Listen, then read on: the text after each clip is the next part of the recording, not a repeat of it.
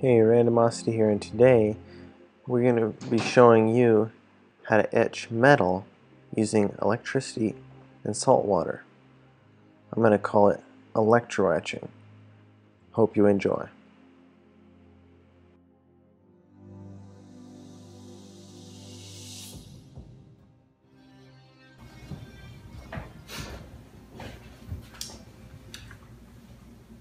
Today we're going to be showing you how to etch using electrical current and salt water.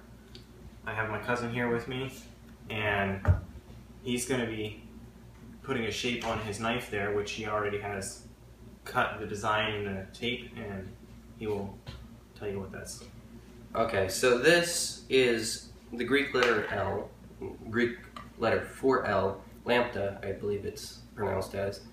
The Spartans put it on their shields to signify their homeland, basically initial. That's what I'm putting on my knife. What are you putting on your knife, Joe? Well, I think I'm going to be using a vine design here. It sounds very nice. So I will start off by drawing. I've put the tape on here, and I'm going to just draw the design in. We'll probably speed up through this. Okay, and I have already got a design put on this can. I'm going to try to practice because this is the first time I've ever done this. Should I put it on the negative or positive? Negative to this to one? Q-tip and positive to the can. Okay, so I've got it right, do I? I can't Yes. remember. Yes, good. Where is it?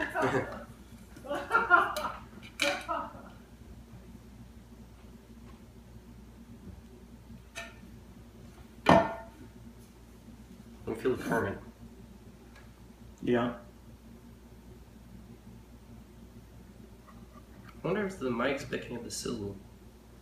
Because boy, is that, it smells like someone's frying bacon or something. Yeah, it's possible.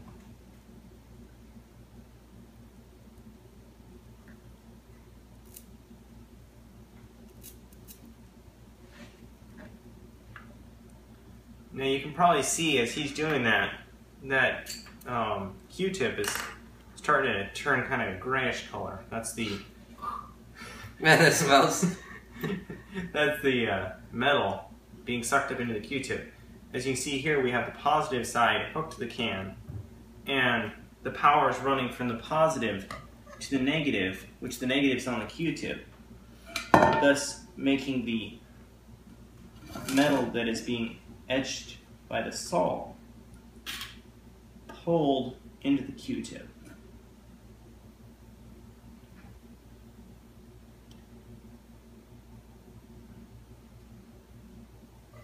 So I'm just cutting the outline to my vine here. You're putting roses on that? Not this time. So. Okay. I'm just doing a little symbol here, practicing. Cool.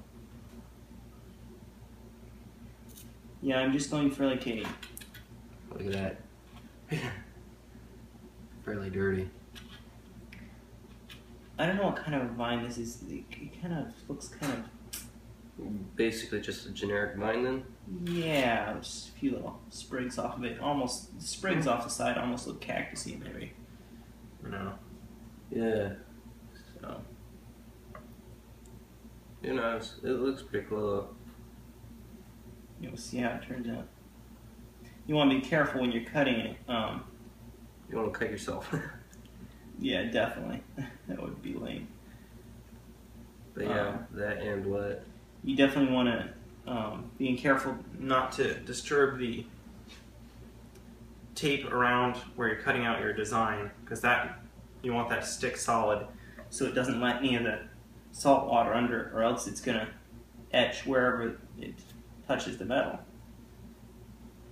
So that's why you want it to be cut. I'm really etching this as far as possible.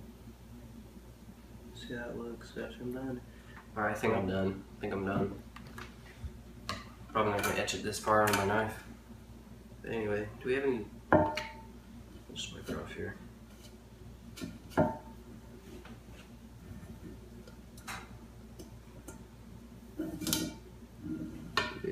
Okay. Oh, by the way, you should probably not use duct tape. I tried doing that; it was a complete fail. Because the way it's duct tape to woven, so it will kind of not work properly. Not kind of, it won't work properly. You won't be able to cut through it very well. But yeah, it's a nice little etch. I like that. Nice deep. Excuse me. When you start pulling your design off, you want to do it really carefully so it doesn't disturb the all the tape. Yes. Right here it started to pull off part of the tape that I'm leaving. I'm going to have to make sure I get that fully cut here with the knife. You can see you just pull that right through. That's quite nice. Sketch it right on there again. And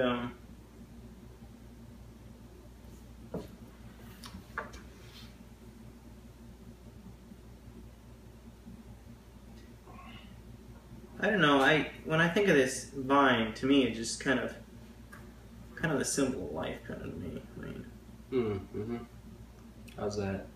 Just, I don't know, just how it Grows and always branching off into different areas? Or yeah, just moving forward, yeah, never ending. that's cool. So that's just kind of my thought. Yeah, that's going to be really nice.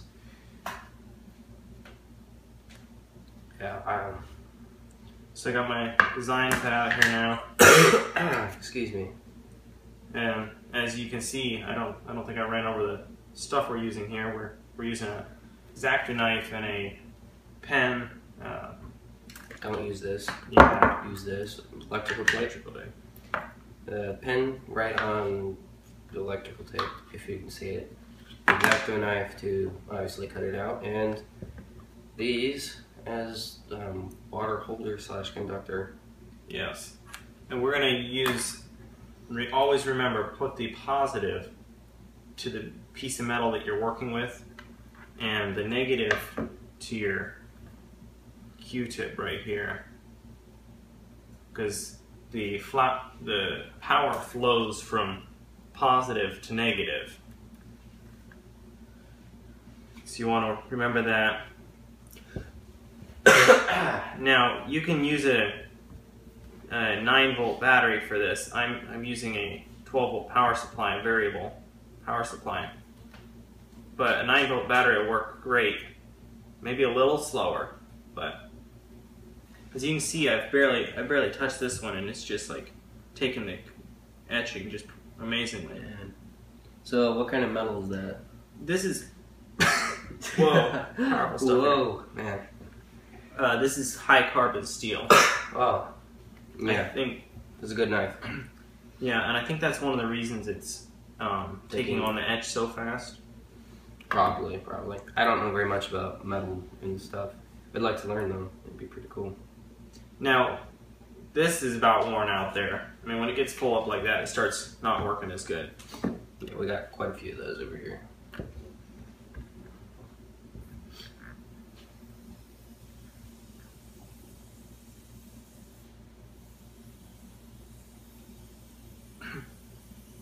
Yeah, I definitely don't recommend breathing this stuff if at all possible. It's kind of, well, Intrusive. good word.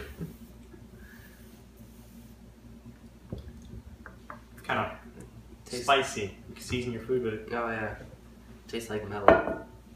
So Do you like now, those?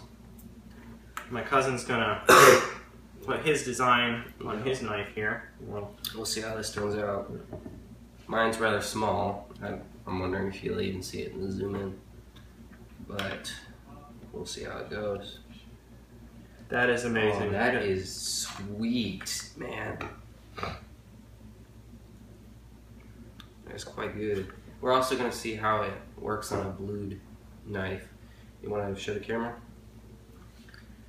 This is the finished etch, and as you can see on his knife, We'll give you close-up pictures. yeah, his knife has bluing on it, so which bluing is a controlled rust that's gone through. And so we're going to see how good that does through that. We'll see that here in a second. Hope the noise is not too bad with the refrigerator. It's just chilling back there. I would say that I'd say that the ballooning makes it hotter and smell worse. Yeah. So yeah, if you're gonna do this on a gun barrel or a military knife like I am, might want to put a gas mask on or something. I don't know. Probably good idea not to be doing it in an enclosed area like we are. Yeah, we're freaking idiots. Yeah. All right, I think I'm left speechless here, man. Yeah.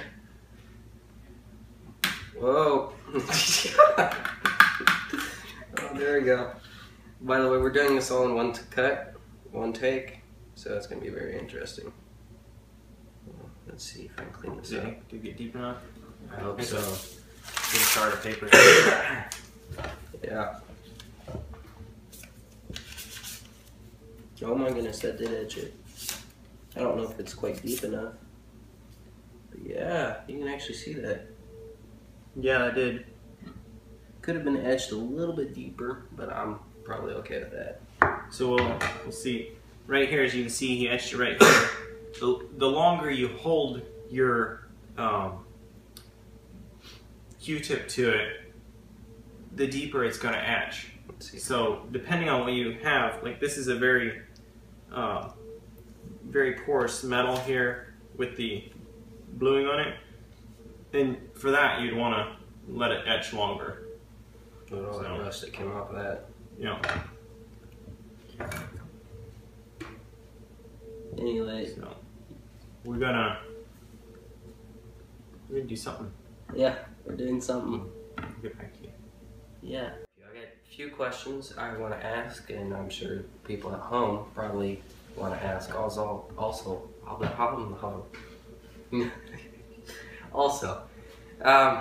So what about different types of metal? Like, Well, I would say pretty much any metal you can etch. As far as I know, I mean, right here this evening we've tried a couple different types. Right here we have a high carbon steel. That did fine. We have a can here, and this is just tin, and that etched beautifully. We have a stainless steel knife here, and we were able to get a really solid etch on that. We have this knife that has been... It's also high carbon, but it's got blued. Yeah, and what he was saying about it being blued, that is controlled rusting, basically. It gives it a finish that doesn't allow it to rust anymore, basically. So I would say pretty much any steel. Any steel or any metal? Any metal. Yes. Okay.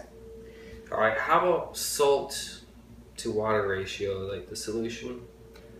Well, what I used here is I put about 2 tablespoons in, and that seemed to work just fine. Okay. I kind of mixed it around and got it to dissolve in the solution. Using a little bit more, no problem. And you don't need much water to do this, it's only half a cup to a cup. Yeah. All right. Just as long as it basically is as much as possible, just as long as it dissolves, right? Yes. That's what it's saying. All right. So how long should I hold it on there to get a clean etch? Or any etch, basically. There's no cut and dried time for how long you should hold it on to get an etch. It depends on how deep you want the etch to be, and you can kind of see that as you're doing it. Okay. If it's all covered in water and the rust molecules, you just dab it off with a rag, and you can kind of see the depth. If you're wanting a surface etch, like I did here, this is not very deep. You just did it for a little bit, and you'll see it. Like with his knife here, he did it quite a bit deeper. You want a more refined etch, you let it sit longer. I think that took like 3 to 4 minutes. Yeah, it took quite a while.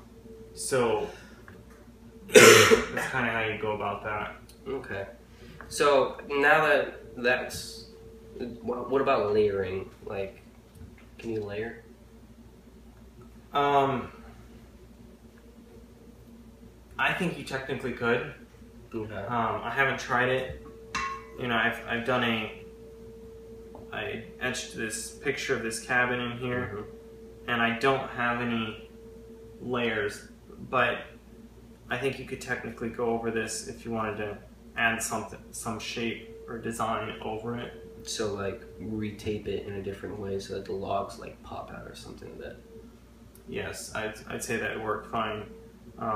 You know, if you're gonna try that, you'd want to probably, since this is light etch on here, you probably want to etch it deeper to give it define to realize what the layer is there. So that'd go quite in depth though, and yes, could be quite difficult. Yeah, it would definitely take more time. So you can basically do anything with this etching, and if you've liked this video, leave a comment, subscribe, hit the thumbs up, and you know, Have fun. go out, yeah, do this, and until next time, go check out my channel, see the rest of my videos, and keep rolling with the rain.